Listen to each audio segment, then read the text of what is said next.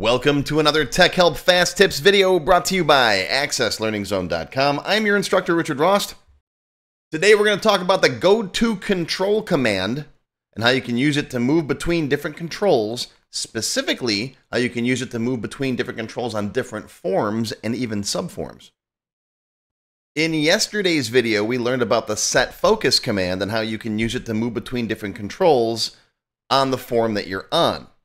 Well, it's not great for moving across multiple forms, but I want you to go watch this video first if you haven't yet, because today we're going to talk about some of the differences between SetFocus and GoToControl. So go watch this and then come on back. All right, GoToControl is another command you can use to move around on your Access forms. There's a couple differences between GoToControl and SetFocus. SetFocus is really better when you're working with controls on the form that you're on.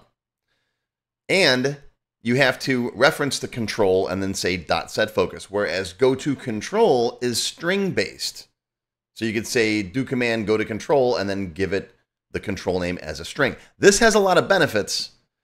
For example, you can pass that easily to a function. I'm going to do a whole separate video on that very soon.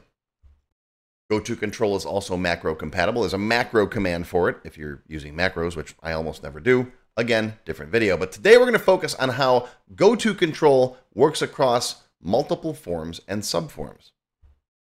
All right, let's say you're on the customer form, and when you open up the order form, you want the focus to go right to description. Yes, I know you can just take these two out of the tab order and make this I get it. Again, hypothetically, let's say you want to put the focus here. Now, with SetFocus, that will certainly work. And we learned about this yesterday, right? I can open up a form, and since I'm on that form, I can say forms. You got to refer to its full name, forms, order F, description, .setFocus. And if you don't know how to refer to a value on a different form, go watch my value on an open form video. I'll put a link to that down below as well. Okay, so you say forms, order F, description, .setFocus. Awesome. Save it, debug, compile. Let's come back here, close it, open it, click, and it works. Works just fine. How would you do the same thing with GoToControl? Well, let me rem this out because we're going to come back to this in a second. All right. You could also say now, DoCmd.GoToControl description. And this will work because after the open form command, this form has focus. And GoToControl works with whatever object has focus, whatever form has focus. So now, if again, you can debug compile once in a while. All right, so now if I come back here and do it, the same thing happens. It opens the form and goes to the control. You don't have to reference the full name of that form, of that control, okay? Now, let's take our hypothetical a step further. Let's say instead of going here, I want the focus to go here, to the quantity field on the subform inside of the order form, which is called order detail F, right? If you look at the design view, this subform control is called order detail F, okay? Now, how would I get that to work from here? Well, you could come in here and say, let me run this one out too. All right, actually, let's do that. Well, I'm gonna keep these in here so when the gold members download the database, you've got all those options. All right, you could say forms, order F, order detail F, because that's the subform, dot form, bang, quantity. All right, that's the full name of the field you want to go to, .setFocus. All right, and that's a valid command, right? It'll compile, and it will actually do its thing, but watch what happens. Here, let me save it. Come back over here, hit the button. It looks like it didn't work because the focus is still sitting on order ID. All right, but watch what happens if I tab. I'm going to tab, tab, tab, tab. It's over there on is paid. Tab the notes. Tab one more time, and it'll move to the subform. And now notice it's on quantity. What happened? Well, SetFocus will move the focus around in a single form, but it won't move between forms, including subforms. So what you did was essentially you opened up the order form, so focus is on the order form, and then you said, hey, I want to set the focus of the detail form to the quantity field, which it did, but it didn't move from this form to that one. So it moved the cursor inside this form there, but yet your cursor is still sitting up here for the active form. It doesn't change the active form. Does that make sense? Right? You could still navigate all through here in code using SetFocus, but if the focus is sitting on this form, you're not going to see it at all. And you won't actually notice it until you tab down there. Okay? So how do we get around that? Well, we just use GoToControl, and we can chain commands together, which is actually much easier than this. This is a pain, right? It took me years to remember that kind of notation. All right? So here's how you do it. You open up the form. Now, the first thing you have to do is go to the subform. So DoCmd.GoToControl order detail F. All right, so now the focus is sitting on the subform. And if I just save it now and try it, watch what happens. Click, and it moved the focus to the subform. The first field in the subform, whoops, someone's beaming in. The first field in the subform is the first one that has tab, right, the tab order. So that is the first tab stop here is the hyperdrive, which is the product field. But now that we're in here, I can now issue another GoToControl and move over there. So right after this one, you just say DoCmd.GoToControl quantity, or wherever you want to go inside that form. Save it, come back out here, close it, hit the button, and there you go. See how easy that is? This is something people ask me a lot. I see this question come up in the forums a lot. You know, how do I open a form and go to a subform, right, field? People that, you know, want to do that, especially if you're opening an existing order, right? If you had a thing over here with maybe a list of orders, or even on your customer form, right? You want to open up a customer, go to a specific record, and then go to a specific field. You can do that. You can go from the subform back up to the top by just simply issuing another open form command. So you could come in here. Let's say you're in the subform, right? You could come down here and say DoCmd.openForm order F. That'll jump back up to the parent form. And now DoCmd.GoToControl description, let's say. So this will actually open the form, go to the subform, go to the quantity, go back to the parent form, and go to the description. You can do all kinds of chaining like this. Watch. And oops, save changes. Yes. And go. And we're back up on the description field. Now, I will say that it is slower to use DoCmd GoToControl than it is to use SetFocus. We're talking milliseconds, but if you got a lot of commands, you got, you know, lots of steps, you might notice a lag. All right, so here's a quick comparison between SetFocus and GoToControl. Right? You have to use a direct reference here, which is the control name.setFocus, whereas this is string-based. Lots of benefits to this too. I'll be talking about this in the future in more videos. I do talk about this in my developer course. All right?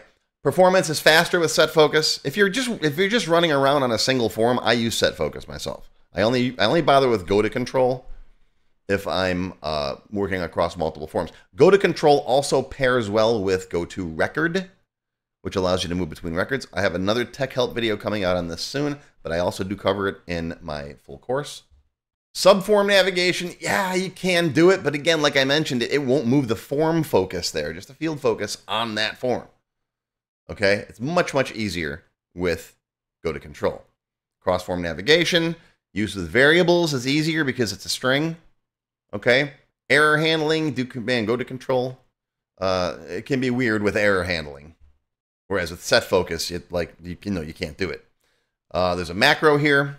Chaining actions are supported. There are some weird things with conditional formatting. Again, I might do this in a future video.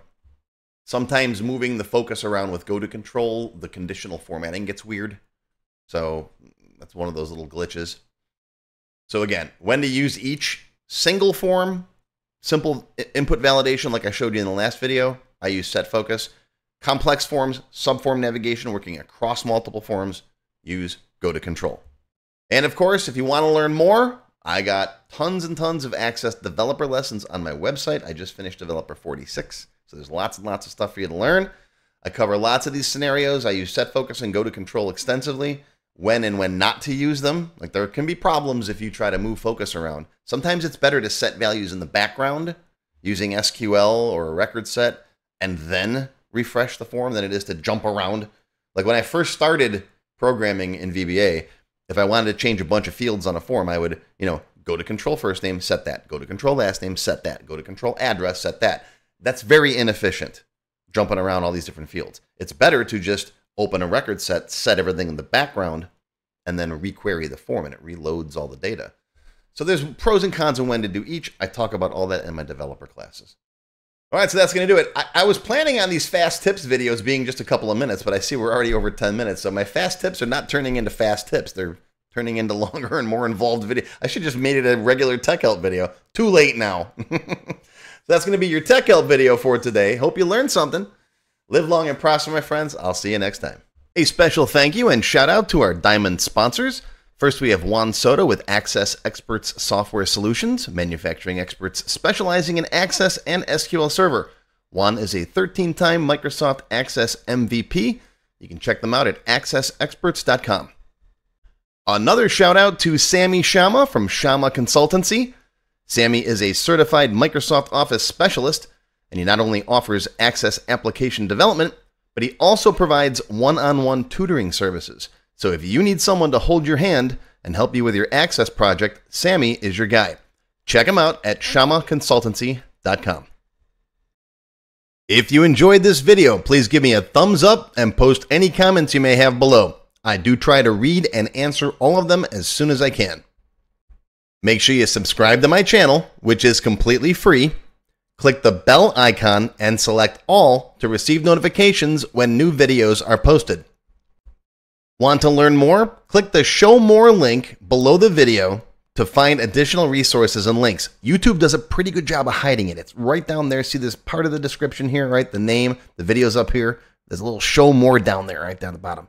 It's kind of hard to find. But once you click on that, you'll see a list of other videos, additional information related to the current topic, free lessons, and lots more. And YouTube no longer sends out email notifications when new videos are posted like they used to do. But if you'd like to get an email every time I post a new video, click on the link to join my mailing list.